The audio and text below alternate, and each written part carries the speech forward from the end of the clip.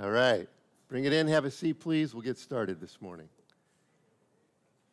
First of all, just a few announcements as we get started.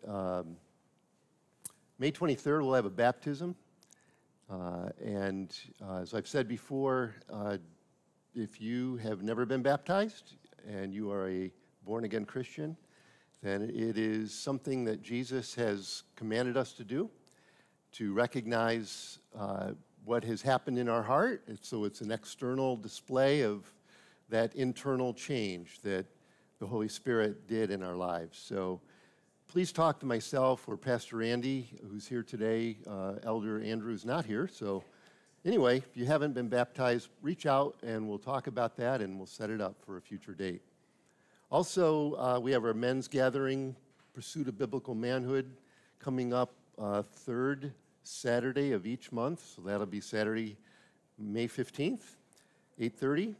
Additionally, in a new announcement, and this is just a one-time hit here, but this Friday, International Justice Mission at Cornell is sponsoring this conference, and it's an online Zoom conference.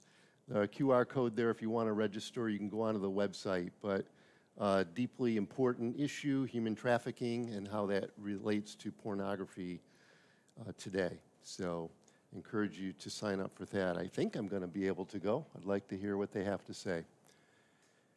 So that's that. Yesterday we had our Think Together on the issue of gender. It was a very robust conversation and a time in the Word to equip ourselves as best we could in that issue. A lot of confusion today, and I think the Word of God brings clarity. So this morning, what I want to attempt to do is to talk again about the resurrection. And the reason I'm doing that is because God said so, all right? Hopefully your pastor is hearing from God and being directed by His Spirit to bring words from the throne of heaven that will encourage us in our faith, to equip us in our faith. So all that to say that following Easter Sunday service, as I processed through the week, I just felt like the Lord said, give my resurrection a little more attention because it is such a foundational and important truth. So equip the church with the truth of the resurrection. So last week, we looked at the resurrection on kind of a personal level, and we looked at it from James's perspective, the Lord's half-brother James, who, I won't repeat last week's sermon. I thoroughly enjoyed it. If you want to hear about it, you can go on the internet and pick that one off. So the resurrection from sort of a personal level, it was James coming to belief in Jesus as his Savior. He had to change his relationship from, he's my human bro, we lived together for like 30 years, shared a room, fought, played. Well, James fought, Jesus didn't fight. But, all that, to come to realize he's my king, he's my Savior, and I'm saved by his grace. That was really the crux of the message. Today, I want to consider the resurrection not so much from a personal level, but from a theological level. So, you got your masks on, you're yawning right now behind your mask. Oh, theological perspective. It's actually very, very important, and I think it will meet and connect with your own heart. So to do that, please turn to Matthew 27. And I want to look at just a couple of verses, and we'll launch from Matthew 27, verse 51 to 53. So, sorry, just welcome everybody who's online, too. I forgot to say that. We do have a few people that tune in from our live stream, so welcome. God bless you this morning. Matthew 27, 51. Let me start actually in verse 50. And we're here at a point where Jesus is on the cross, and it says in verse 50, Jesus cried out again with a loud voice and yielded up his spirit. Now here's the main thing I want to look at. It says, then, behold, the veil of the temple was torn in two from top to bottom. And the earth quaked, and the rocks were split, and the graves were opened, And many bodies of the saints who had fallen asleep were raised, and coming up out of the graves, after his resurrection, they went into the holy city and appeared to many. So my thesis this morning is I just want to think with you about the tearing of the veil in the temple of God in Jerusalem. What does that tell us? And what does that mean for us today? It's actually hugely significant. The tearing of the veil, and notice it says from top to bottom, all right? So how do we know that, you might ask? Because if you have any familiarity, and I'll show you a few pictures here in a minute of what the temple looked like in Jesus' day, but if you have any familiarity with the temple, there was a curtain, a massive curtain called a veil, and it separated God from man for a good reason. It was sort of a blockade for our well-being because he's holy and we're not. And that, for that very reason, and really for that simple reason, there was this veil that separated man from God. That veil was torn from top to bottom. Now, how do we know? Well, I think one answer to that, probably the best answer, is in Acts chapter 6, verse 7. It says, many of the priests came to faith. So, after Jesus died, rose again, even when he went back to heaven, and for years until AD 70, when the temple was literally destroyed by the Roman army, until that time, the priests continued to go through all their ceremonial stuff there in the temple. So imagine, either that night or the next day after Jesus is buried, the priest goes into the temple, lo and behold, the veil is torn. It's like, oh my God, you can't do this. How did they know it was top to bottom? I think, obviously, it tells us two things. God did that. He supernaturally tore this massive curtain, which was very thick, made of cloth. He tore it, and he tore it all the way down except for the last whatever amount, just to show that I did this. God did it divinely. It went from top to bottom. So what does this tell us? Well, it tells me that Jesus was doing the work of a high priest.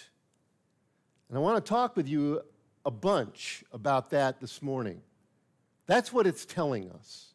And hopefully by the time we're done, you'll appreciate that statement, that Jesus was doing the work of the high priest. What's it mean for us today? It means that it's the end of the law for righteousness. That's what it's very simply saying, that, Judaism, all the ceremonial sacrifices and blood and washing and all that, guess what? Don't need to do that anymore. That never could make you right anyway. It was a temporary stay on my judgment that kept us in relationship, but now we're putting an end to that. So it's the end of the law. It tells me that God justifies. That's what it tells me. And I guess I would say that really my point today is to teach us about what's it mean to be justified by faith. That's really what that means. This veil is torn from top to bottom. Jesus has done the work of the high priest. It's the end of the law. There's a new way now to relate to God. He's establishing a new covenant. That's clearly what God is demonstrating here. He's approved of what his Son has done, and he's torn the veil, and he's saying, come right in. You're welcome. Come right in. You don't even have to knock. It tells me that we're justified, which means sinners, Jew or Gentile, are reconciled to God. We're accepted, we have access, and there's affection. Those 3 A words are really good. Make me cry at night when I think that I'm acceptable to God, because I know me. It's hard for me to accept me. Hard for my wife to accept me. She does because she's a gracious woman, right? But to be accepted by God who's holy, and then he would demonstrate that by tearing the veil, saying, you're acceptable, you have access, because there's affection. Can you say that? Affection. Say affection. God loves you. Thank you, Lucas. All right? You don't even have to knock any longer. Forget all the sacrificial stuff. That's why we don't sacrifice lambs today, friends, unless you're hungry and you like lamb chops.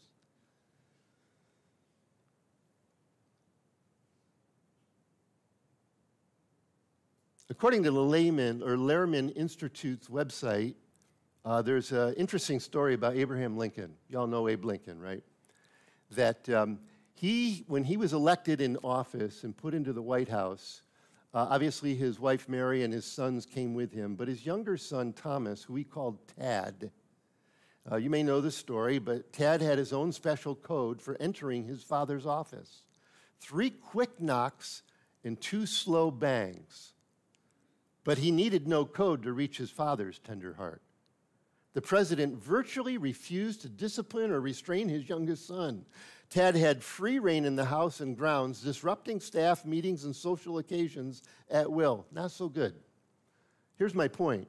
Noah Brooks wrote that I once was sitting with the president in the library when Tad tore into the room in search of something, and having found it, he threw himself on his father like a small thunderbolt, gave him one wild, fierce hug, and without a word fled from the room before his father could put out his hand to detain him. According to Assistant Secretary of War Charles Dana, often I sat by Tad's father, reporting to him about some important matter that I had been ordered to inquire into, and he would have this boy on his knee.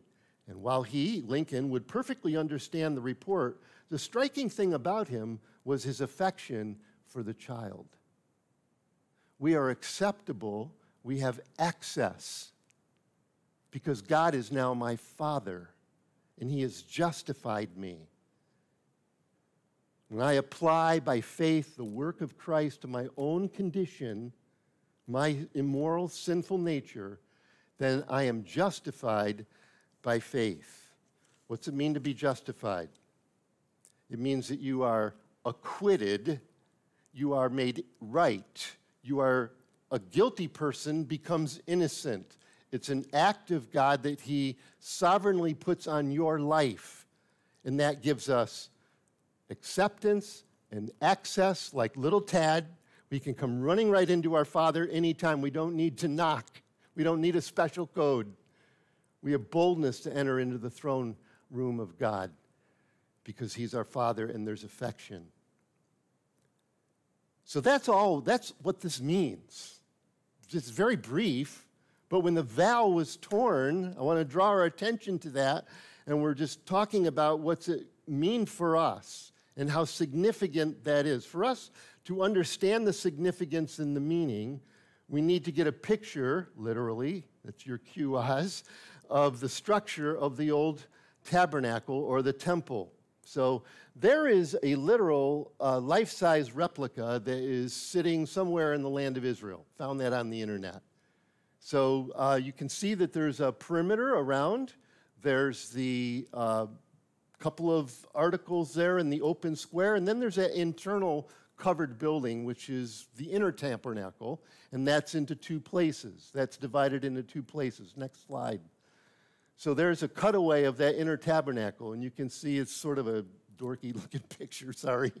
But, you see the priest standing in one part of the temple, but look, he's facing a curtain. That's the veil, right? This is what God revealed to Moses. The temple, the tabernacle in the wilderness, is a revelation from God of, look, people, this is how we're going to relate, but you can't come walking right into my presence. So for your safety, I'll put this curtain up behind, and behind the curtain then is what is called the most holy place, or the Holy of Holies, is the Ark of the Covenant. Okay, next slide, please, Oz. So that, by the way, is it's a scale replica of the temple proper that was there in Jesus' time. That's actually a tourist attraction in Israel today. If there was a human standing right in that open square, the Holy of Holies in that inner building would come up to about to his shins, okay? Just to give you a perspective. But people go and they walk around that, and you can see it's quite elaborate. got a perimeter wall. And I'm talking really about the smaller perimeter wall around the temple proper. The bigger wall was built by following Solomon's model. And whenever you read about Jesus going into the temple, he would go into that huge open courtyard, which was just, a lot of activity out there. And that's where he would sit down and heal and talk, and people would come to him. But Jesus never actually, there's a close-up picture, thank you, Oz, of the temple area. And that big higher building is where the Holy of Holies is and the holy place. Okay, next slide gives us, that's a artist's rendition of what it might have looked like in the temple in Herod's day, in Jesus' time. So again, altar of incense, candlestick, there's a table of showbread over here, and then, but what are you looking at? The big curtain. That's the veil, okay? That is a physical structure that existed in the Lord's day. That veil was torn top to bottom, all right? Indicating we are accepted, we have access, because there's affection from God, his love toward us. To strengthen my point, go to Hebrews chapter 9. Hebrews chapter 9, verses 1 through 12. By the way, the book of Hebrews basically is a book about the priesthood of Jesus and how he brought in a new covenant. The priesthood of Jesus and how he brought in a new covenant. So Hebrews chapter 9, verses 1 through 12. So this is, it says, then indeed, even the first covenant had ordinances of divine service and the earthly sanctuary. God bless you. For a tabernacle was prepared. And he's actually now, the author's referring, I believe, to Moses' tabernacle, the one that we saw that was sort of the crude one that was basically a movable, portable thing. The tabernacle was prepared, the first part in which was the lampstand, the table, and the showbread, which is called the holy place. And behind the second veil, the part of the tabernacle which is called the holiest of all, which had the golden censer and the ark of the covenant overlaid on all sides with gold, in which were the golden pot that had the manna, Aaron's rod that budded, and the tablets of the covenant. And above it were the cherubim of glory overshadowing the mercy seat. Of these things we cannot now speak in detail. Now, when these things were thus prepared, the priests always went into the first part of the tabernacle performing the services. Pause. Okay? In other words, the priest daily would go into the tabernacle where he would, thank you, Oz, he would put oil in the menorah and keep the candlestick burning. He would burn incense every morning and evening. That's what you read about in Luke chapter 1. Zacharias was doing the offering of the prayers, the incense. And then over on the side, you see a table with a little bit of bread on it, and that represents the 12 tribes of Israel. So they'd go in every morning, every evening, keep the candle burning, and they'd offer incense. But only once a year would they go behind the curtain, on the Day of Atonement, only once a year. And that was only the high priest who was allowed to do that. All of his buddy priests would have the different functions of the daily affairs. So back to our text, Hebrews 9, verse 6. Now, when these things had been thus prepared, the priests always went into the first part of the tabernacle, performing the services. But into the second part, the high priest went alone once a year, not without blood, which he offered for himself and for the people's sins committed in ignorance. And the Holy Spirit indicating this, that the way into the holiest of all was not yet made manifest while the first tabernacle was still standing. It was symbolic for the present time in which both gifts and sacrifices are offered, which cannot make him who performed the service perfect in regard to the conscience. It was concerned with foods and drinks and various washings and fleshly ordinances imposed until the time of Reformation, which is what Jesus did when he tore the veil. Verse 11 and 12, But Christ came as high priest of the good things to come with the greater and more perfect tabernacle not made with hands, that is, not of this creation. Not with the blood of goats and calves, but with his own blood he entered the most holy place once for all, having obtained eternal redemption. Okay? Hopefully we're a little bit more literate. Thank you for the pictures and the text. I think we got a sense, right? So God's presence was kept safe from man's sinful nature, holy, unholy. Only once a year was the mediator high priest allowed into that most sacred place. So I want to go with you now to the first time the high priest ever went into the most holy place. Let's go back into the Old Testament, Leviticus chapter 16. Leviticus 16.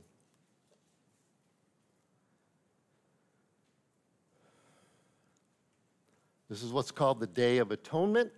Still observed by Jews to this day. It's called Yom Kippur. Atonement is basically the same thing as justification. It means you've done something wrong and you got to fix it. That's what atonement means, right? I've done something wrong and now I need to fix it. In human relationship, and just thinking about what does atonement mean, in human relationship, if you hurt someone, you need to restore the relationship. And hopefully there's a sense of conviction that's like, oh man, I screwed up. So what do? Husbands, what do? You say, I'm sorry. Right? So do wives say that. So do friends say that. So do people in the church say that. You say those two little words that are so hard to get off our tongue. I'm sorry. And we don't say but. We just say, no, I blew it. I'm sorry. Right? I broke something. Now, in an effort to make atonement for the broken relationship, I seek to make amends. That's what atonement means. Okay? In our relationship with God, as sinful human beings, we've done countless things that are wrong based on his moral standards. And hence we have a system that was put in place that God revealed to us called a tabernacle, and there's blood and water and all these things that they did to make atonement. We'd basically be saying, we're sorry, God. Please forgive us. That's what it is. So here we are in Leviticus 16, and before I start this, I really want to get it set in our minds that based on what I read with you in Hebrews, Jesus fulfilled what this high priest Aaron is doing here in Leviticus. What Aaron did in a physical tabernacle, Jesus did in a non-physical tabernacle. Okay? Hence the tearing of the veil. It's saying it's finished. Okay? And I'm telling you that because as I go through this briefly, I'm going to very casually start toggling back and forth between Aaron, who is the first high priest, and Jesus, who is the last high priest. Okay, so just stay with me on that. So first of all, there's a lot of drama. It's quite interesting. It says, now, chapter 16, Leviticus, verse 1, now the Lord spoke to Moses after the death of the two sons of Aaron, when they offered profane fire before the Lord and died. Now go back to chapter 10. I'll show you what just happened here. It brings a real soberness to Aaron the high priest. Leviticus chapter 10, verse 1. It says, then Nadab and Abihu, the sons of Aaron, each took his censer, which is a brass bowl container, put fire in it, put incense on it, and offered profane fire before the Lord, which he had not commanded them. So fire went out from the Lord and devoured them, and they died before the Lord. Okay? Oh my gosh. It doesn't say it, but I had the thought myself, and I I read some other theologian, and what they think, what we think, is that Aaron's sons put this, they did something, they went in behind the veil. It seems like that's what happened. That they were so excited about being part of ministering in the church that they got all presumptuous and thought, we're connected to the high priest. I don't know what their motive was. I'm just trying to establish some suppositional thing here, but clearly they got in, they thought they could just come into God's presence, and God smoked them right there. It was like, oh my goodness, Aaron's boys are lying dead in that tabernacle. So, if you think you can just go to heaven without being justified, you're wrong. You have to be justified by faith in Jesus Christ, which comes from repentance and saying, cleanse me of my sin. So that's a very powerful message. So back to 16.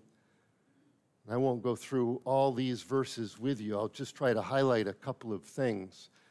But in Leviticus 16 now, the Lord spoke to Moses after the death of the two sons of Aaron.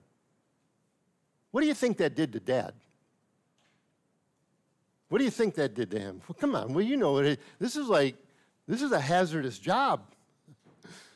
He's like, God is now going to call Aaron. He's saying, now, I want you to come in behind the veil. He's like, oh my goodness. It put a fear of God in his heart, no doubt.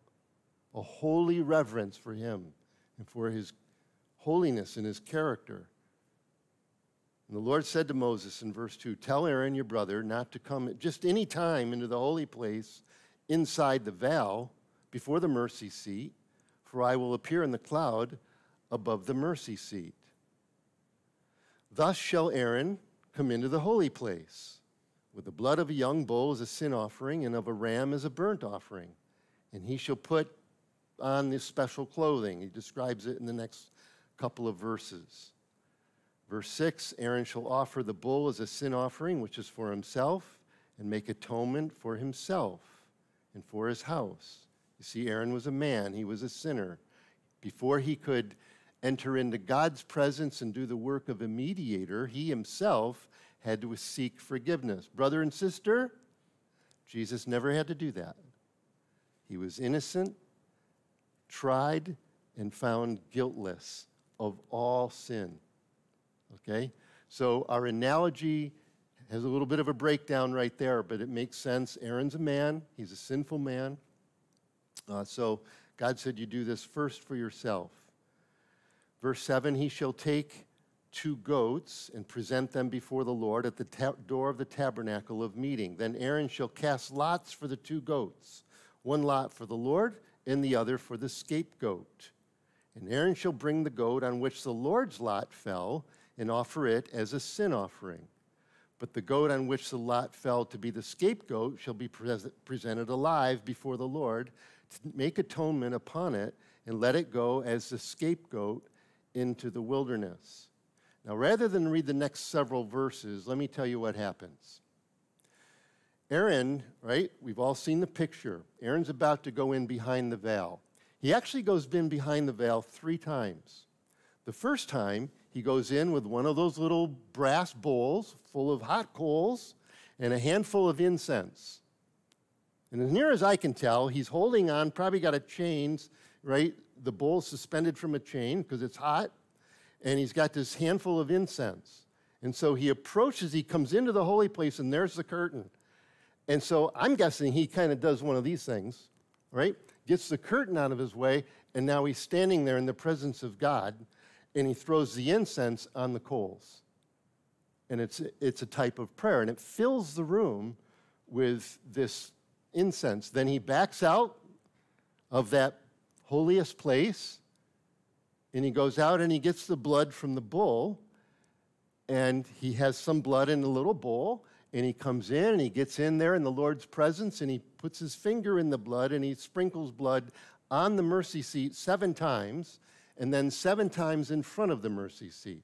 He backs out, goes out and takes the blood of the goat, which is the offering for the sin of the people.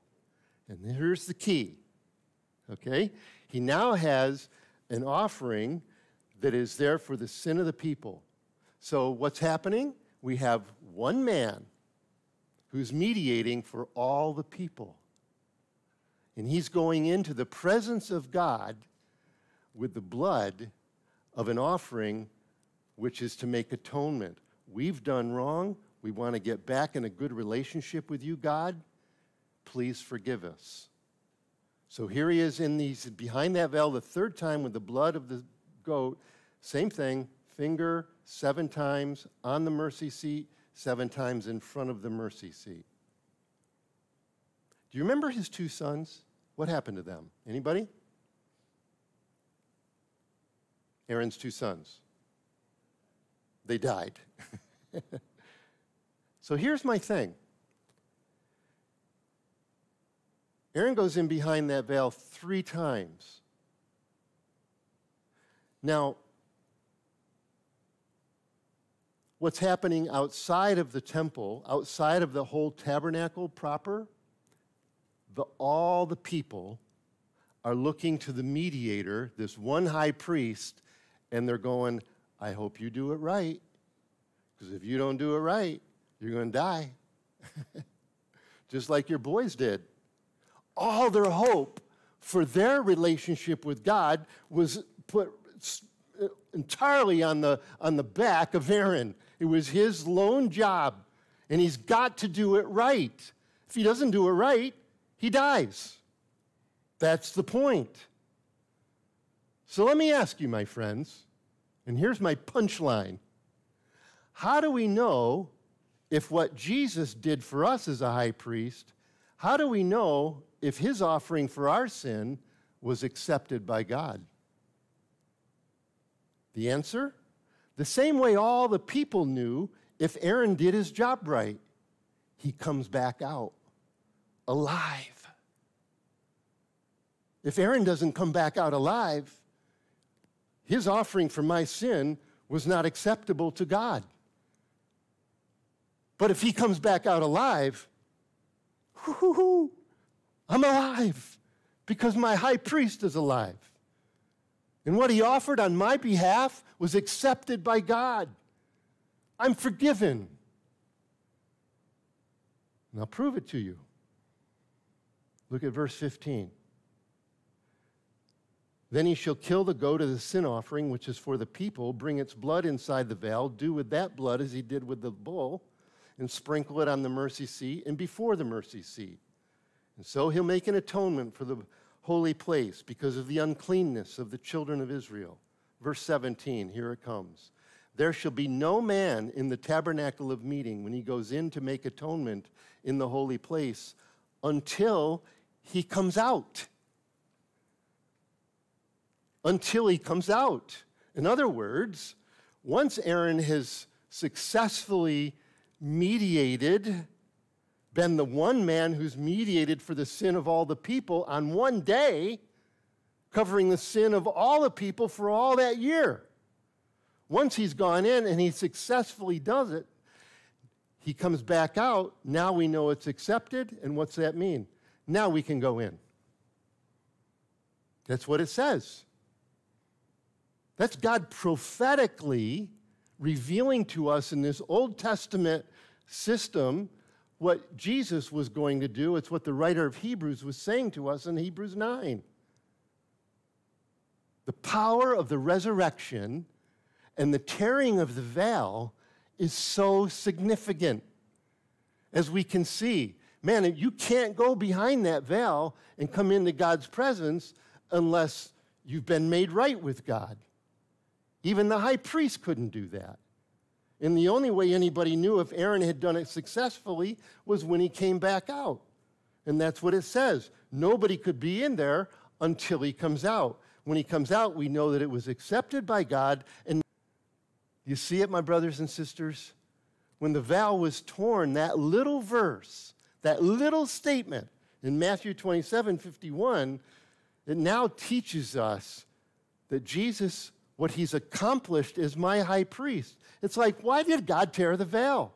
Jesus wasn't even in the temple. He wasn't even in the city. They took him out of the city. He died on a hill called Golgotha on the north side of the city. But why does the writer in Matthew, Mark, and Luke all tell us the same thing? What Jesus did out on that cross, it had an effect on the worship of the people in the temple. It's telling me he's my high priest, that God is the one who justifies. You believe, you repent of your sin, believe in Jesus Christ, you're born again. God's like, come right in. Just like Tad Lincoln. That's my daddy in there. I don't care what's going on. I want X, and Abe would just bring him in. Have a seat, son. There's acceptance. We're made acceptable by God. The power of the resurrection. That's what I'm preaching to you this morning. The power of the resurrection. God has justified you by faith. He's taken a guilty person, and he's, in one head-spinning moment, taken you from guilt, conscience, to just transformed by faith. One of the most powerful scenes in the movie Les Miserables. If you know that book or that movie, Victor Hugo, right? That whole movie turns on one scene early in the movie where Jean Valjean, who's an ex-convict, destitute, living on the street, sleeping on a park bench, somebody said, and he's starving, he's in rags, he has nothing but a straggly clothes on his back. And some passerby says, why don't you go down to the man of God down on the corner and knock on his door? Maybe he'll give you a little help. Great story, right? Jean Valjean knocks on the priest's off door. Man questions him. He brings him in, he gives him food, and he gives him a room to stay, a lodging. Took a risk with this guy, Jean Valjean, the priest did. Fascinating story. Hugo knew Christianity. He knew this doctrine that we're talking about because in the middle of the night, Jean Valjean gets up, goes down to the priest's cupboard, and takes his knapsack and fills it with the man's solid silver, worth a lot of money. He just stole all of his stuff. While he's doing that, the priest wakes up because he hears a little commotion, goes down. He sees Valjean. Valjean hits him, assaults the guy. He's lying on the floor. Valjean takes his knapsack and runs out into the middle of the night. The cool story is that in the morning, the law had found the thief. He was guilty. They dragged him back before his judge, the priest. He's standing there in front of the priest with handcuffs and the evidence of the silver in the knapsack. And the policeman just sort of funny, he's got a little smirk on his face, and he goes, is this your silver? Yeah. Yeah, well, he told us you gave it to him. And the priest looked Valjean in the eye, and then he looked at the police officer, and he said, I did give it to him. He's like, you mean he told the truth? Yeah, I gave it to him.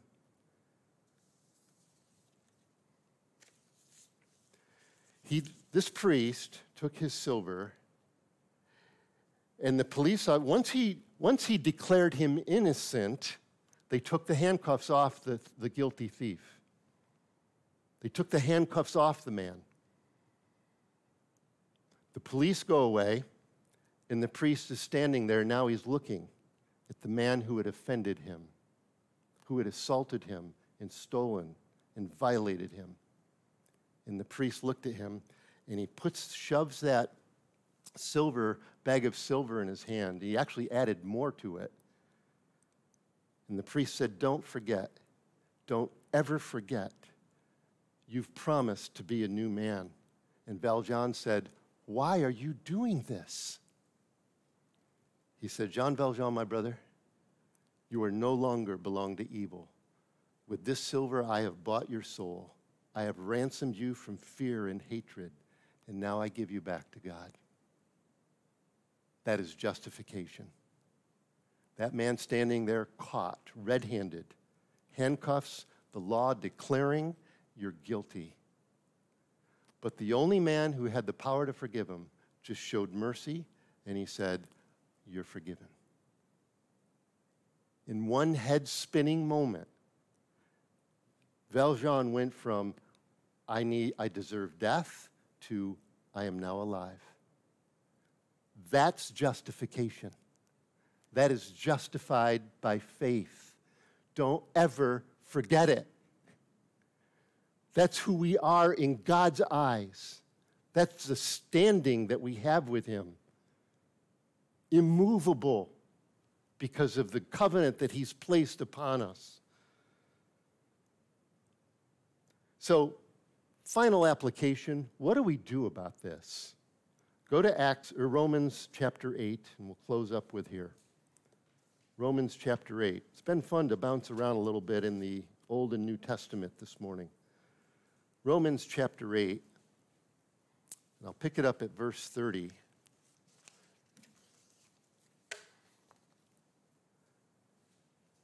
Oh, Spirit, drive this into our hearts. Romans 8, verse 30. Everybody there? All right, here it is. Moreover, whom he, God, predestined, these he also called. Now notice, whom he called, these he also justified. And whom he justified, he also glorified. What then shall we say to these things? If God is for us, who can be against us? I'm going to give you four words that begin with the letter V.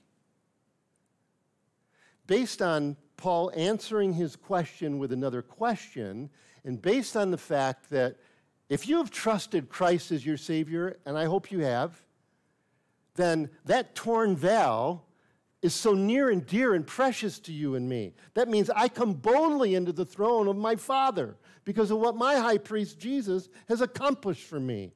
I am as guilty as they come. Every sin nameable, recognizable to man I have committed or I'm capable of committing. And yet he has justified me only because of his love and his mercy. And he's put a pile of silver into my life and he said, now I've made you rich with my nature. I put my spirit upon you. And Paul now starts asking some really good questions. What shall we say to these things? And the first thing he answers that question with a question. He said, if God is for us, who can be against us? My brothers and sisters, be valiant for the truth. Be valiant for the truth. I love how that really took a hold yesterday in our conversation about how do we engage with a culture that is anti-Christ, that has an entirely different worldview, that calls right wrong and wrong right. And one of the things that we came back to was, man, this truth that God has planted in my heart, I'm not moving off of center on that because I know that he loves me. Like we sang the song, he is with me. So I can be valiant. I can hear, I can receive all kinds of remarks and accusations that aren't true. Be valiant for the truth. Paul goes on in verse 32, he who did not spare his own son, but delivered him up for us all, how shall he not with him also freely give us all things? Do you see what Paul's saying there? He goes, not only can you be valiant, you can actually venture out into a life of faith. God's going to provide. You're going to get out there into places where, I don't know, Lord, what am I doing out here? Like Peter walking on the water. The Lord's like, keep your eyes on me. Venture out. Be valiant and venturesome. Come on, church. Please, Lord, Scott, I want to do this. I want to be living outside of my comfort zone. It ought to just be a natural, the church ought to be living on the water all the time because we're supernaturally given life and we supernaturally operate in the Spirit. And it's out there that we see God meet the need because it's outside of us. He who's begun a good work in you, he's going to complete it until the day of Christ. Verse 33, Paul asks another question. Who shall lay a charge against God's elect? It is God who justifies. Oh my goodness, we're vindicated. Valiant, venturesome, vindicated. It is God who justifies. People will see your behaviors and they'll put trips on you that you don't deserve. Or they'll just think, that dude is gone, man. He's got so many problems. It's like, they don't know what's going on inside of the heart. And you hear those voices. Maybe the voices are in your own head. They're not outside of you. Or maybe it's the devil just breathing his lies and threatenings upon you. And it's so easy to get caught in that trap. Discouragement. A friend of mine said, it's hard to hit a curveball. Devil's a specialist, man. He can throw a wicked curve. I can't hit a curveball for the life of me. I can barely hit a softball. The devil just throws that thing of discouragement. Boom, can't hit that, weakling. No. It is God who justifies. The Holy Spirit has borne witness to me. I am his, he is mine. I'm vindicated. Don't you think Jean Valjean in our little fictional story had to deal with that? By the time he walks away from that priest, he's got this bag of silver, and he's a very, very wealthy man. And that's what takes the course of his life change, and that's what the whole rest of the movie is about, how he's just merciful to so many other people, using what God had given him for the sake of others. Changed the course of that man's life. Has Jesus changed the course of your life? Have you met him personally? Have you walked in behind the veil? Have you enjoyed the presence of God? Has he filled you with love and joy and peace that is you can't describe what happens. You just sometimes lie there with tears just rolling down your face. There's just so much peace, and it's, Lord, I'm so undeserving, and you're so beautiful. Vindicated. Let that get set in your heart. Basically, he repeats himself. Verse 34, I think it's such a big deal. He says, who is he that condemns? It is Christ who died. Furthermore, is also risen, even at the right hand of God, making intercession for us. Still vindicated. And then verse 35, who shall separate us from the love of Christ? Tribulation, distress, persecution, famine, nakedness, peril, sword. Nope. Verse 37, yet in all these things we are more than conquerors through him. We're valiant, we're venturesome, we're vindicated, we're victorious based on what he's done.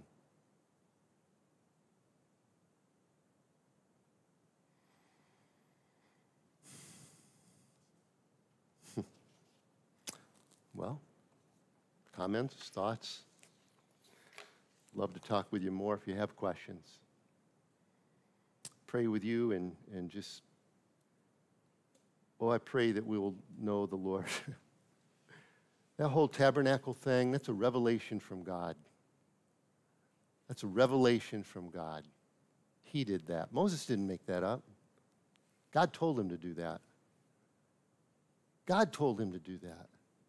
Because God loves people. He loves sinful people. And he made a way that we could have a relationship with him. Part of that process is giving us a law. I think the law, the 10 Commandments, is one of the most loving things God ever did. Second, maybe, to Jesus dying on a cross. Because by the law is the knowledge of sin. I'm in trouble. Once the law put cuffs on Valjean, he's like, I'm screwed. There's no hope except for a merciful priest. Let's stand and pray. Lord, to take a walk through this study this morning and to see the veil torn and what that means for us, Lord, it changes everything. Jew or Gentile can now come based on the accomplished work and the resurrection of Jesus. You came back out alive. You offered your life, Jesus, as the atoning sacrifice for our sin. It was accepted. It satisfied the righteous wrath of God. We know that because you're alive and you're alive in me. Lord, put feet on us in this issue, that we will actually live this out now in a valiant and venturesome and vindicated, victorious way. That nothing can separate us from the love of God. Pour your Spirit out, Lord, and bless your church. In Jesus' name, amen. God bless you.